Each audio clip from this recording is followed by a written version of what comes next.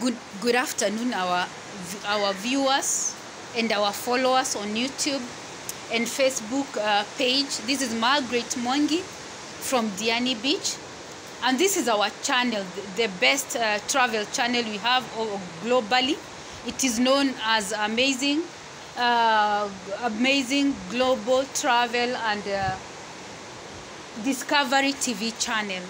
And this is a beautiful afternoon. I'm here at the beach, and I have come to interview some of the fishermen who are involved with going to the ocean, Diani Ocean, to go and fish.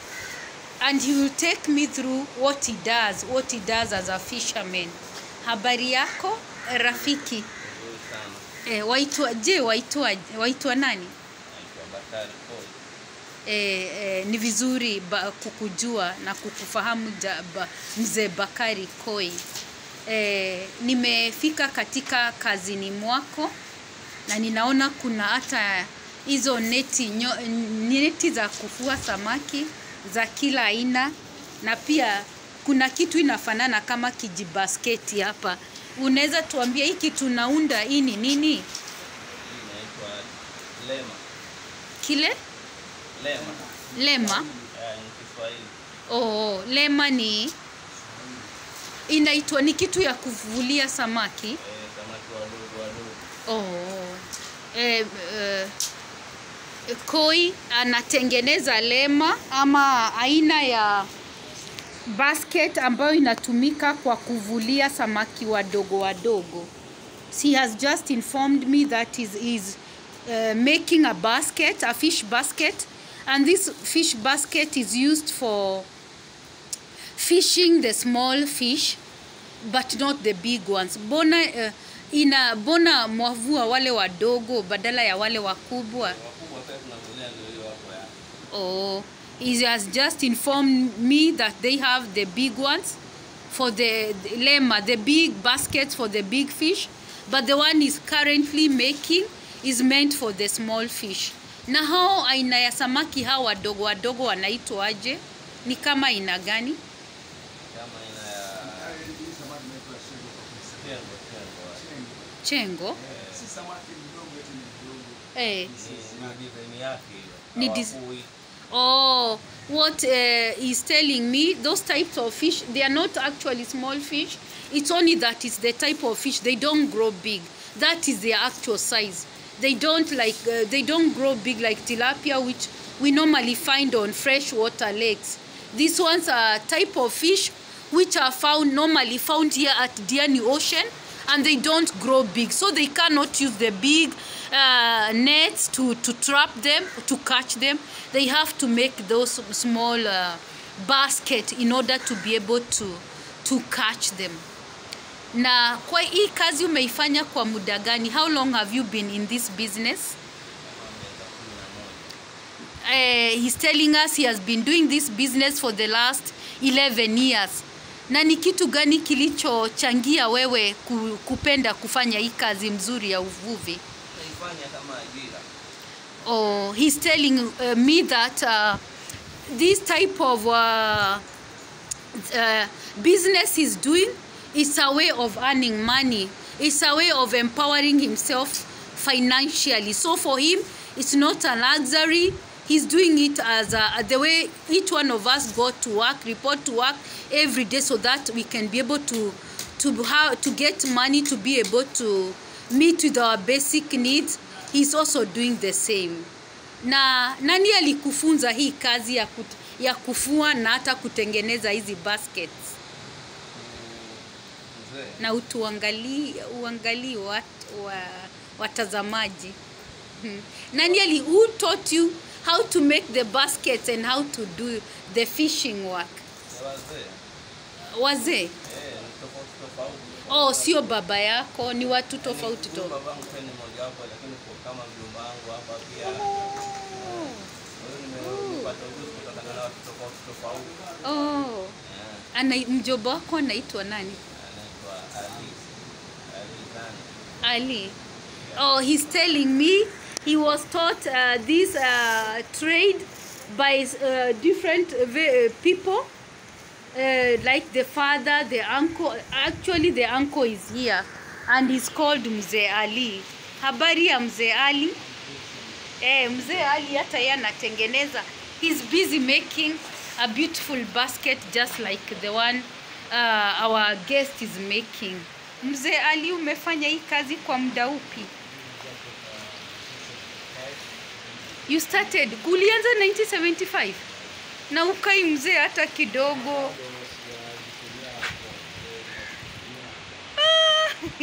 What are you eating? Inakufanya umekuwa au hauzeeki? Uko na miaka ngapi hivi? How old are you? Oh.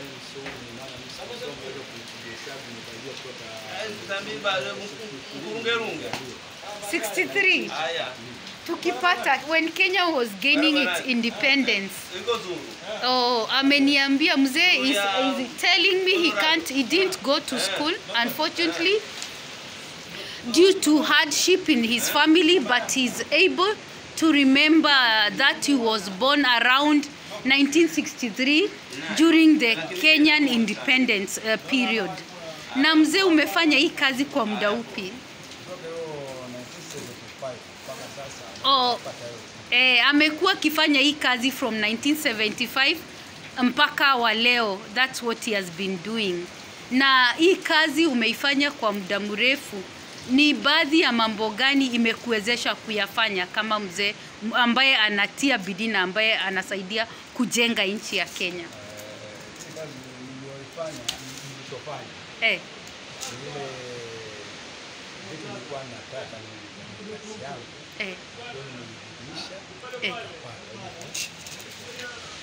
Umeweza hiyo ni mzee is telling me he has been able to feed for his family and also to buy fishing nets.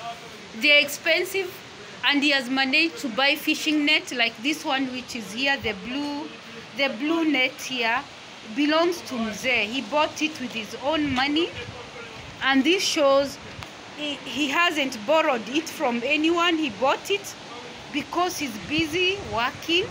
He's busy making the nets, the basket to catch the fish, and he's busy fetching for his family by fishing in the ocean. As you can see, the ocean is there. Sorry. So this is what they are doing together with the mjukuu wake, the grandchild to Mzee. This is what they have been doing, and they are saying it has been a family business, and they have done it for quite some time, and it is providing for them. They get money. They get money to buy food. They get money to take children to school. They get money to build homes. They get money even to invest on other things which their other dreams which they have. Oh, now Mzee, ushawaijaribu kufanya kazi nyingine isipokuwa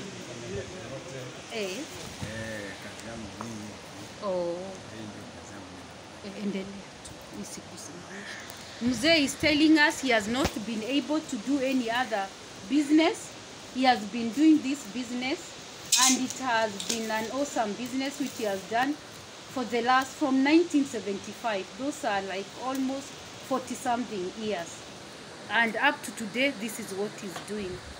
Ule ambaye nimetoka kumhoji kwako ni kama nani?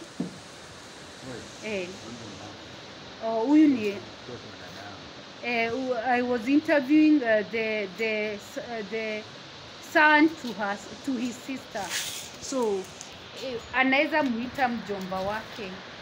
Na mzee, na mnaishi wapi katika hii eneo la Diani? Msambweni.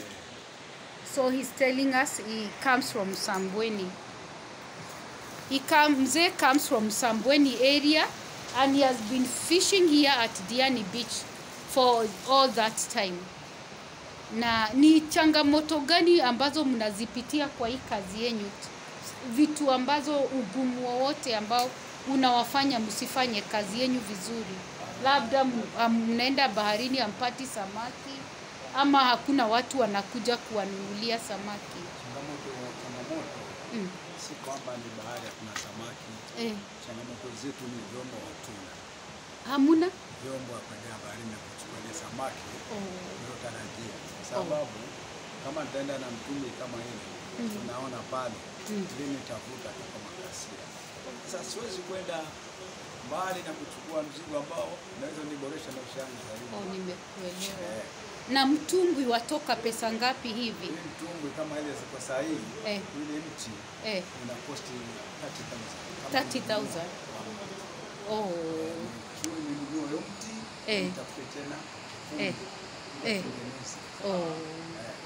Na uwezi pata wa mtu, labda usave pesa kidogo kidogo ununue ya mtu. Kama tapata ya mtu itakuwa ni mbovu, mwenyewe nayo imaliza miaka ndio nikanunua. Nimekuelewa. Kwa hivyo hiyo ndio changamoto zile. Napata ni kama hii shule boti hapa. Tunafanya kazi vizuri.